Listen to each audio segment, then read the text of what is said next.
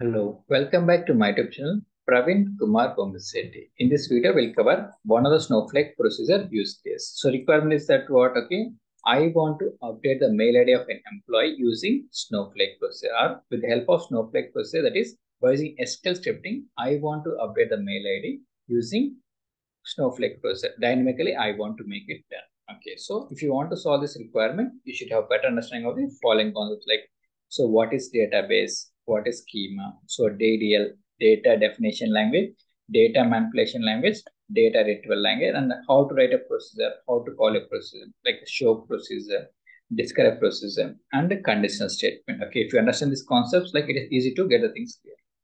Now we'll see the sum of the concept, like how to create a database. So create or replace database, database name. In a similar fashion, schema, schema name. In a similar fashion, table. Okay, so I have created one database, one schema, one table. And now we'll see the syntax. Okay, just understand the basics. Once we're good with basics, we can able to go and we can able to create a complicated process. Okay. Now create or replace procedure that is hello procs. So I want to return string. Okay, string data type. So language is SQL. So it's an SQL scripting language. So dollar like begin. So this is an execution section and end like this way. Okay, now I have simple procedure. I want to, okay, when you call this procedure, we get out as hello Snowflake developers. Okay, so now we log into the application Snowset and we can able to work it there. Okay, now this is Snowset UI. Now what happen? First create one database. Always create development database. So create database. So Praveen development DB. It's a development database. Okay, see database has been created, or we can able to use database. So Praveen dev DB. Okay, in a similar fashion. So try to create one more schema. So create schema. It's also Praveen.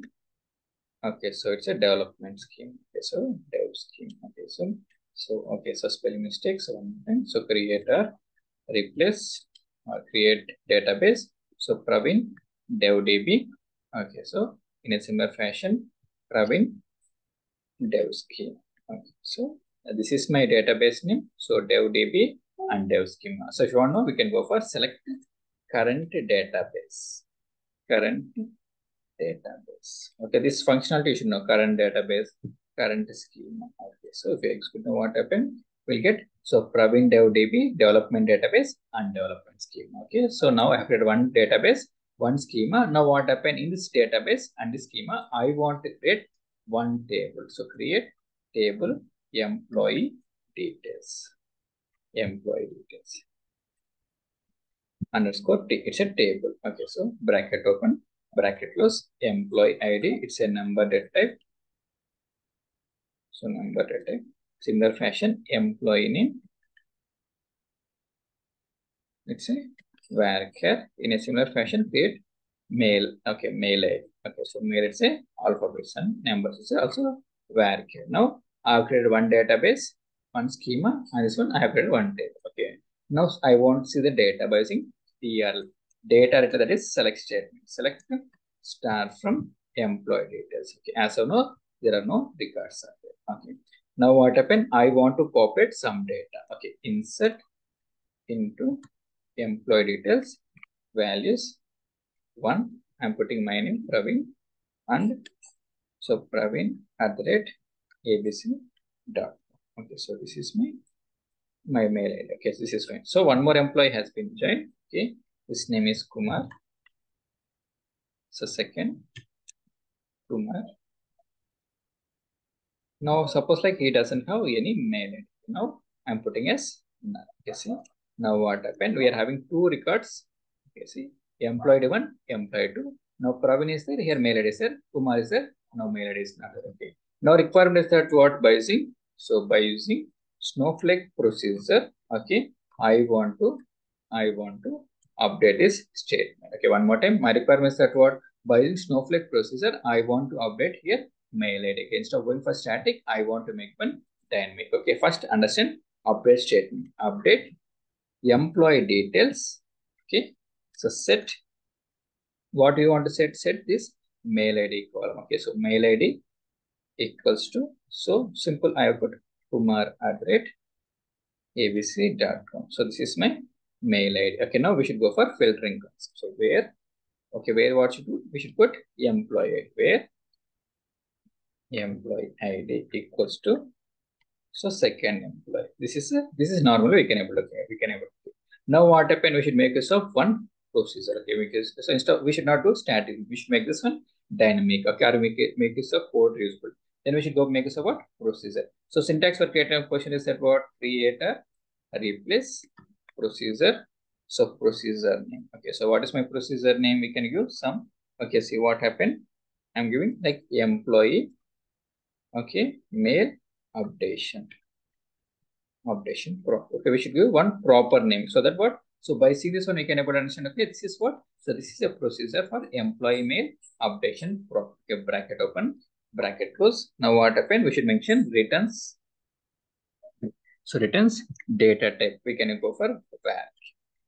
In a similar fashion, we should mention language. Which type of language I'm going for this use case? I'm going for SQL. So it's an SQL script. Okay, as dollar. This is the starting and this is the ending. So create or replace procedure name. Okay, so create or replace. So procedure name returns varchar language SQL. So this is an SQL scripting language as dollar. Now what happened? Make so begin and end. Okay, got a pointer. So this is what? So this is the procedure. Okay, so begin. Now what happened? I put return. So return something like hello sample procedure. I'm putting hello world. Okay, now what happened? Try to create this process. Now what happened? Function has been successfully. Okay. Now how to call this procedure? We should make this a what? So we should make this a call. So procedure name. Okay, see by using this we can able to call any procedure. Now to see what happened. Now it will be what? Hello world. This is sample process. Now requirements that what? Okay, I want to do this update. Okay, take the statement. Okay, and put in the what? Put in where? So put in the this thing. Okay, in the execution section. Okay, see. So one more time. Okay, like this. Okay, so begin and end. Now we should give one proper message now. So mail ID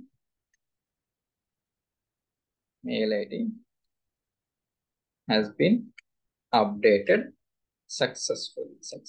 Okay, so what happened? This is the message I want to give. Okay, now try to create this procedure one more time. Now call. Now what happens? See, calling this procedure. Okay. Now confirmation. Mail ID has been updated successfully. Okay, confirmation. Go back here. So select star from this table. Now see what happened. Okay, so data has been updated successfully. Suppose if you are going to Kumar 1 something, I put Kumar 1. Now try to create this procedure. Now try to call this. Now what happened? Instead of Kumar, it will be Kumar 1. This is what this is static procedure. Remember? So this is static procedure. Static procedure is nothing but what? Okay. Every time when you execute same thing, what happened? Tell me, every time get Kumar 1 to the other. Okay. Now what happened? We should make this of dynamic procedure. So dynamic procedure. So dynamic procedure is nothing but what? We should make this of what concept? Like arguments or parameters. We should make of arguments or parameters. Okay. Now go back here. Now what are the arguments? Okay, instead of putting 2 and these are hard to cut values, we should make some parameters or arguments. So P underscore employee ID, it's a number data type. Okay, same thing. Now in a similar fashion. So P underscore M. Okay, mail ID. Okay, so it's a var. Okay, got the pointer. Now take the same thing. Now instead of putting the hard coded value, so put here. Okay, so same thing. Now go back here. Now put here. Like this, you should understand. It's a simple. Okay, so at the end of this video, you should be comfortable writing any type of procedure. Okay, see. Now what happened? Function has been successfully created. Now go back here. Now try to call. Okay, by putting employee ID 1 and something like AA@abc.com. Now what happened? Yeah, okay. So see what happened. Okay, so see what's saying? It's string error like statement error. Okay, invalid female. Okay. Now this is what? This is parameter. So parameters compulsory what we should put? So colon. Okay, so binding variable like this. Okay, we should mention. Okay. Otherwise it will throw error. Okay, so we should put like this. Okay, now try to compile one more time. Now try to execute. So before confirmation of data is that what we're having. Okay, see. Praveen @ Kumar. Now what happened? Now for the employee one, I'm putting AU. Now try to execute. What happened? So writing output as okay, AU. Suppose I put to something like BP. Okay, it's putting. Okay, see. Okay, so mail ID has been updated successfully. Now what happened? So it's working fine. So employee one, employee. Now drawback of this procedure is that what? Suppose like I put 20. Now tell me 20 employed is there? It is not there. But what happened? See, it is saying like employee mail ID has been updated successfully. Now what happened? This logic is having bug. Okay, now what we should check? See, remember we are having only what? Employee one and employee two. But what it saying? Okay, when I try to execute to 20 or 200, what happens? Throwing X, like what happens? Saying mail ID has been updated successfully. This is not correct. Now what happened? Now we should do the condition check. Now when we want to update, when the record is there or not. Okay, so when the record is there only, we need to update the mail. If record is not there, we should like record is not available. Simply what? Out check, we should move the condition. Okay. Select star from, so same table name. Okay, so now what happened? Now go back here. Now check the mail ID. Okay, where employee ID equals to 1. Now what happened? This employee is okay. See, now I'm putting the count. So count of staff. Okay, see. Okay. Now if count equal to 1 in the sense like what? Employee is there. If it is not there, in the sense like what? Suppose I put 10, what happened? It will be 0 in the sense like employee is not. If employee equal to 1 only, we need to update. Otherwise, we should show error message like okay, employee is not there. Okay, copy the same thing. Okay, so put here, same the execution section. Okay, like this you should understand. Okay, see. So before update, so try to do this validation check.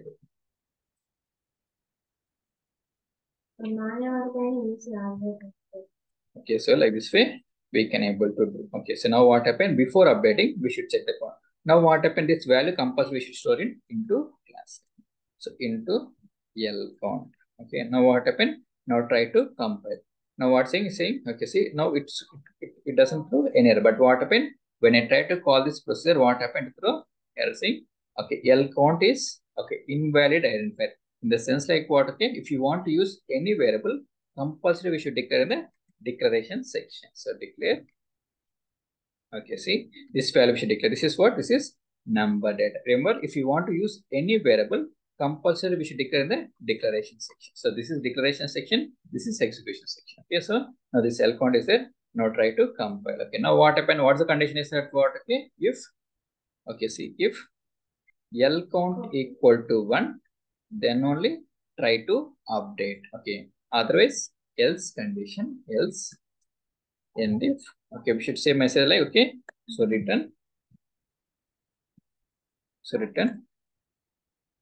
Okay, employee ID is not available. Okay, so like this we should give one proper message. Now see what happened? It is throwing error like okay, see equal to symbol. Now when I'm putting conditional, compulsory we should put bracket open and bracket close. Okay, now try to compile. So without any issues, okay, what happened? Saying okay, we should put semicolon. Okay, see semicolon. Okay, so semicolon is that's okay. See now what happened? Now try to call this procedure one more time. Okay, so go for positive like 1. So before checking, first to check the data. Okay, now so data is having what? Okay, so AA. Now what happened? I'm putting something like so 88. Now see, go back here, try to confirm. Now 8. Okay, what happened? Okay, now see the same thing. Something happened. 1 second. Okay, now see what happened. Okay, now see employee what happened. Now when I exit, what happened? This is not working. So reason is that what? Okay, so reason is that what? Okay, now go back here.